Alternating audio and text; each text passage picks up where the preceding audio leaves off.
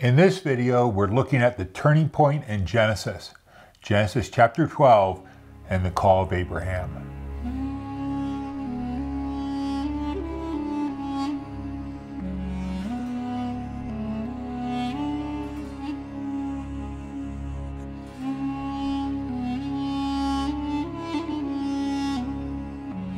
As I was preparing this video, I looked back on last year's video just about the exact same weight. I'm teaching from home just as a precaution for all of you. Hopefully we can deliver some high quality material until we can meet once again in person. Today, that was the first week of the COVID shelter at home and social distancing measures. And now we have a vaccine for this virus that has taken over 600,000 lives in the United States alone. Unfortunately, this disease is still raging out of control in many parts of the world, so our struggle is far from over, and we really need to express a great deal of concern and action for our brothers and sisters overseas. I had just sold my old camera and microphone system that very week, and I wasn't expecting to have to use them right away. So that video was filmed on my iPad with an old lav mic that I still had. Hopefully, since then, the videos have improved. And finally, the videos on this channel have been watched over 14,000 times for a total of over 1,600 hours of viewing. That humbles me and motivates me at the same time. And the thing to realize is that this is a very, very tiny channel on YouTube. So thanks to everyone who has been part of this journey so far. If you're new to this channel, this is the Caffeinated Bible. My name is David Paris, and I've been teaching seminary in the United States and around the world for over the past 20 years. And the goal of this channel is to take what I've been teaching within the seminary classroom and make it available to anyone on YouTube, with the goal that you will be encouraged and stimulated in your own personal study of the Bible. Today, we're looking at Genesis chapter 12 and the call of Abraham, and how this is the hinge or the turning point chapter in the book of Genesis. Chapter 12 marks a huge turn in the book of Genesis.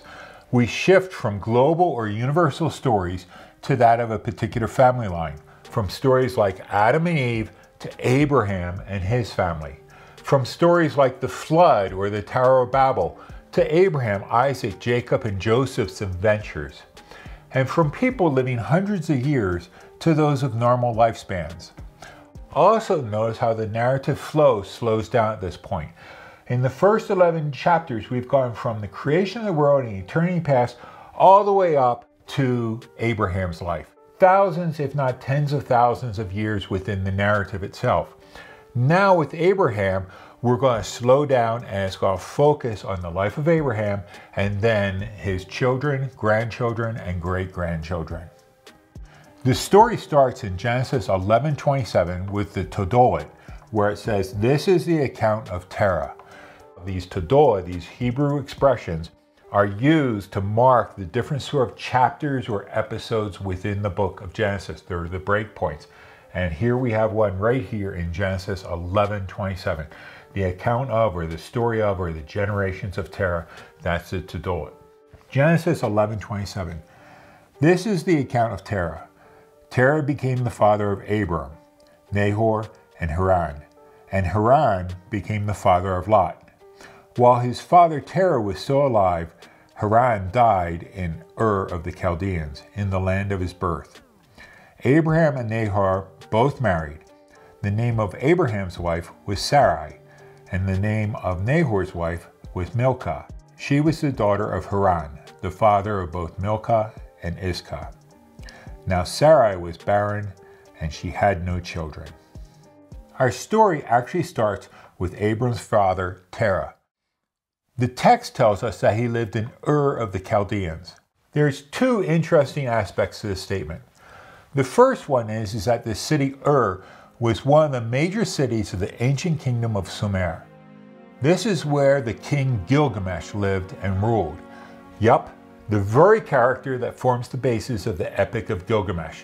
And most archaeologists think that he served as the inspiration or the seed for this epic myth, that there actually was a King Gilgamesh that ruled in that area. But that's beyond the scope of this video. But if you're interested in topics like that, I can't highly recommend enough to get a subscription to a service like Biblical Archeology that really informs you on the wider history and culture around the Bible. The author calls this city Ur of the Chaldeans. Now, if Abram's story takes place around 2000 BC, then this is most likely an editorial change or addition made by a later scribe, because the Chaldeans, or the Babylonians, really don't appear on the scene until around the 9th century BC. We also need to note that this journey or migration is initiated by Terah, not by Abraham. So what motivated Terah's migration? Was it opportunity, or was it the collapse of the Sumerian culture that occurred around 2000 BC? Now notice that Sarah is mentioned 3 times in this story. She is Abraham's wife in verse 29, and then in verse 30 it says that she was barren, and then in case you missed the point, it says that she has no children. This sets up the central problem or need in the story of Abraham, that he is going to be given the promise that his offspring will be as numerous as the stars, but he has no children. Verses 31 and 32. Terah took his son Abram, his grandson Lot, the son of Haran, and his daughter-in-law Sarai, the wife of his son Abram, and together they set out from Ur of the Chaldeans to Canaan.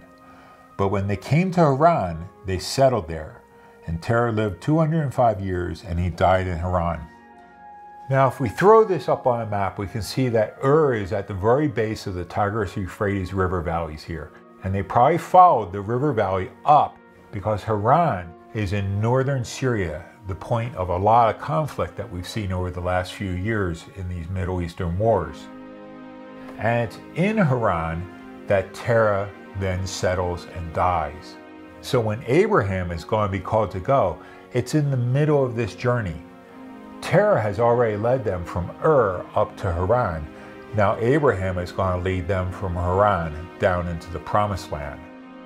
And is given to Abraham in 12:1 to leave the place of his birth, or how the NIV translates it as your country.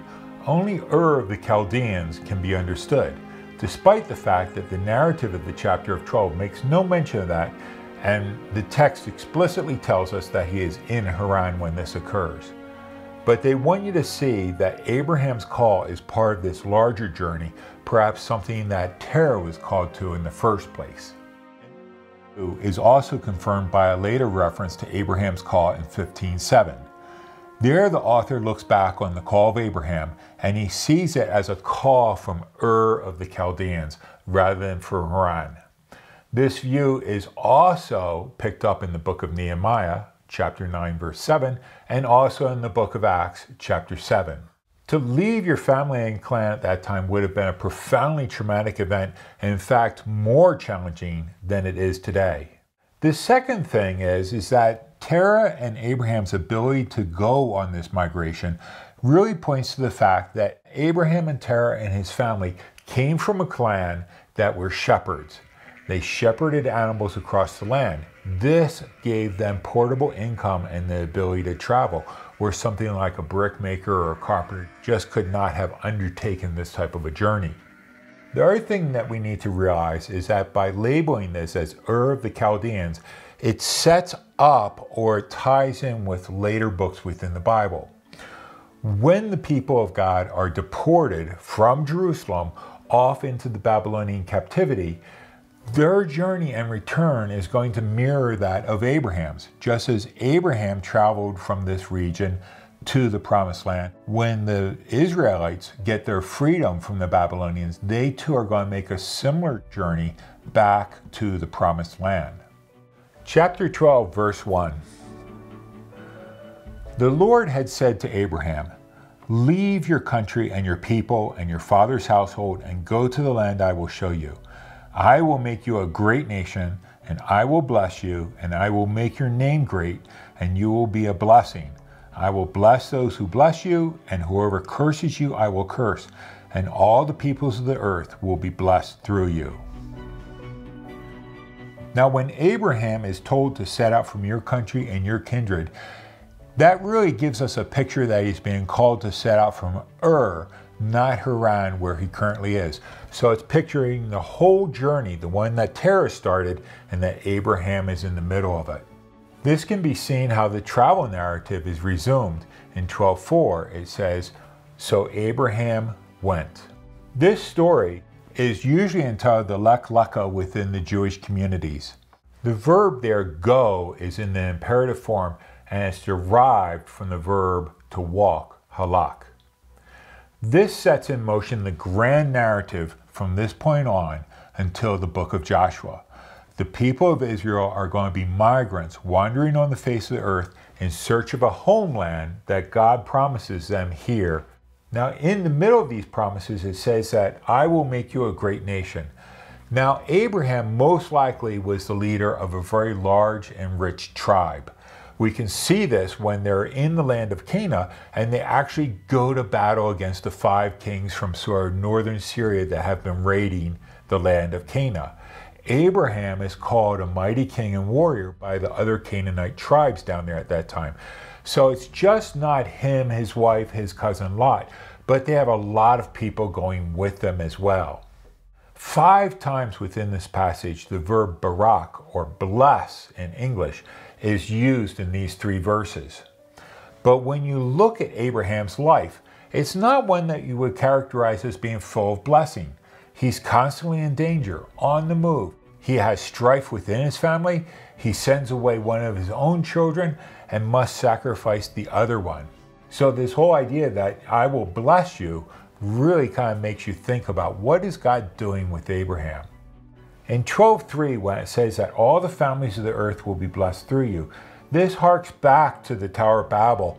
All the diversity that the story that the Tower of Babel then creates, all these different clans and families and tongues are now going to be blessed through Abraham. By placing the call of Abraham after the dispersion of the nations at the Tower of Babel in chapter 11, Abraham's call is pictured as God's gift of salvation or redemption in the midst of that act of judgment. This blessing also goes back and picks up an idea that originally came in 1:28, be fruitful and multiply, and then was marked off by the tree of the knowledge of good and evil in 2:17. But then it's demonstrated again in the ark in 7:23 that saved life. Now this blessing is located in Abraham and his seed or offspring. This idea of the seed also goes back to the fall. Remember, when God curses them after their disobedience, he turns to Eve and he says, your seed will crush his head, but he will strike his heel. And this idea of who is this promised seed is something that has come along, and now it's being picked up here with Abraham as well. Blessing that God will bless Abraham and then he will be a blessing to all the nations in the world is going to take generations, if not centuries, to realize. Even then, Israel will not exactly be the most blessed of all nations. It will be split by civil war, sent off into slavery, and then finally reconstitute their nation only to have it subjugated by the Romans. Until Jesus comes along, Abraham's heir, that this blessing really finally begins to realize for all the nations of the world. And like Abraham, this blessing is for all the nations of the world. God's plan for Israel, just like that of the church, extends beyond and obliterates national and ethnic boundaries. But we erect them faster than it seems God can rip them down. Also notice how this promise to Abraham, how long it will take. Even to this day, it is not fully realized yet. We pick up again at 12:4. So Abraham left as the Lord told him, and Lot went with him. Abraham was 75 years old when he set out from Haran. He took his wife Sarai and his nephew Lot, all the possessions they had accumulated on all the people they had acquired in Haran, and they set out for the land of Canaan, and they arrived there. Abraham traveled through the land as far as the site of the great tree of Morah at Shechem. At that time the Canaanites were in the land. The Lord appeared to Abraham and said to him, to your offspring I will give this land. So he built an altar there to the Lord who appeared to him. Now remember in the story of Noah, how Noah did all that God commanded him. Here in this story, we also see Abraham's obedience to God's command to go. In 12:1, God literally tells him to walk, to go. And the translation here, Abraham left, is, and he walked.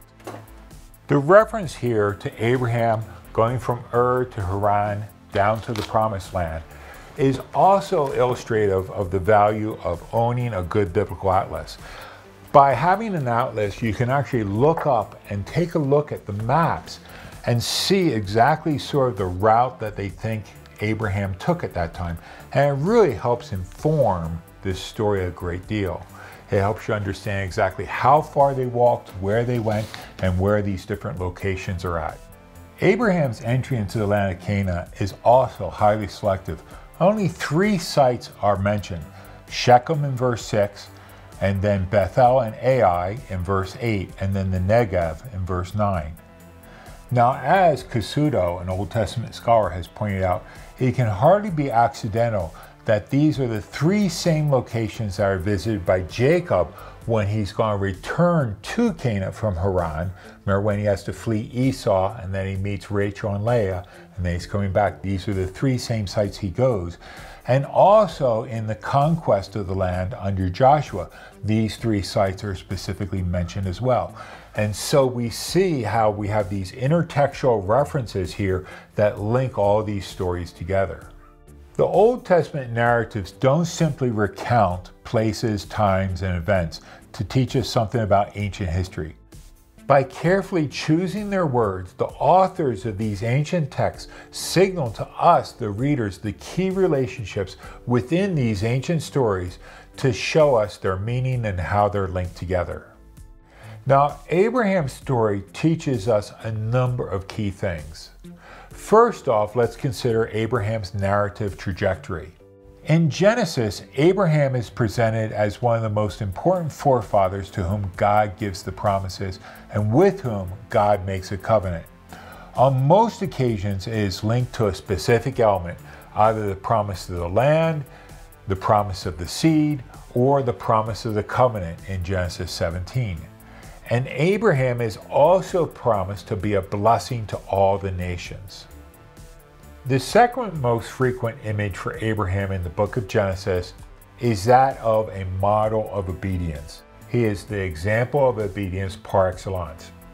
Third, the blessing of all nations through Abraham is highlighted not only in general statements in the book of Genesis, but also in his role as an intercessor. You see this when he intercedes for Lot at Sodom and Gomorrah, but then also how he intercedes and goes to battle against the 5 kings from the north to protect the other people in the land of Canaan. And then finally, the divine human encounter is a central motif in this story, and a close scrutiny of these texts show how much of the action is embodied in the conversations between God and Abraham instead of direct narration of events. And remember I said that it's through what a character says that often the most important elements of the story are communicated. In these stories with Abraham, it's these divine human encounters, these dialogues between God and Abraham that are so important.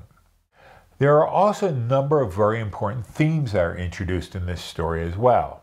The first one is the threat to God's promise.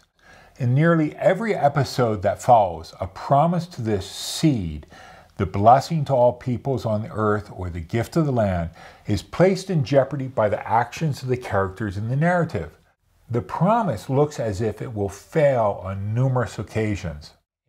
In the face of such a threat, however, the narratives show that God always remains faithful to his word and that he himself enters into the arena and safeguards the promise. The purpose of such a recurring narrative theme is to show that only God can bring about his promises. Man's failure cannot stand in the way of God's promises.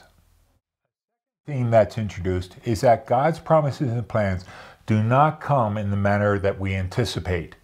This started with Eve, who declared that I have produced a man just like God in Genesis 4:1. But it's not Cain or Abel who this promise is going to come through. God doesn't work through them, but through the third son, Seth. And now it's going to be seen in this promised seed to Abraham. The story of Ishmael falls dead center in the middle of the Abrahamic narratives, and as such, it raises an interesting question. The attention given to this story points to the fact that Abraham and Sarah are trying to bring about God's promises, but God wants to do things a different way and bring new life to Sarah in her old age. Third, Abraham's journeys prefigure Israel's experiences. We've already looked at this, how he was called from Ur of the Chaldeans, and later in this chapter he's going to go down into Egypt due to a severe famine in Israel. This will be echoed by Joseph and the 12 brothers going down to Egypt and then returning from Egypt out of bondage during the Exodus. The authors of the Bible did not just record historical information. Rather, they carefully structure the stories and select the events they want to relate so that we would be able to see the implications of these stories to our lives and to others in the Bible. The past is not allowed to remain in the past. It's lessons that are drawn upon by future generations. And we see patterns of how a faithful and loving God interacts with those in the past, and we can expect such promises to hold true in our lives as well. What he did for Abraham, he's going to do for the people of Israel in the Old Testament, for the people of God in the New Testament, and for us today as well. The fourth theme that's introduced in the life of Abraham is that of the promises. Israel will become a great nation while in Egypt nonetheless, just as God promised. And God also wants to bless all the nations through Abraham. Now this theme is dramatically picked up in the New Testament. Jesus is the fulfillment of the promise to Abraham in a special sense. And this blessing is now shed upon us to bless the nations of the world, not just our particular church or our particular country, no matter where you are in the world. And in this regard, the future is calling us forward. As Revelation 4:9 says, "They will sing a new song. You are worthy to take the scroll and to open its seals, for you were slaughtered, and by your blood you ransomed for God saints from every tribe and language and people and nation. And you have made them a nation and priests, serving our God, and they will reign on the earth." And so if that is the eschatological reality that we're headed towards, then we need to be involved in this blessing to all nations. I don't know a better way to leave you than on that note, and so I will leave you with the word of peace. These little icons up here on the side, they're actually live links. You can click on it and it'll take you right to those videos. So go and check out some of the other videos we have on this channel.